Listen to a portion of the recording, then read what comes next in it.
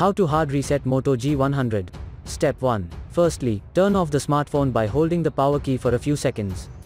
Step 2. After that, start pressing volume up and power buttons for a couple of seconds. Step 3. Release all keys when the Motorola logo appears.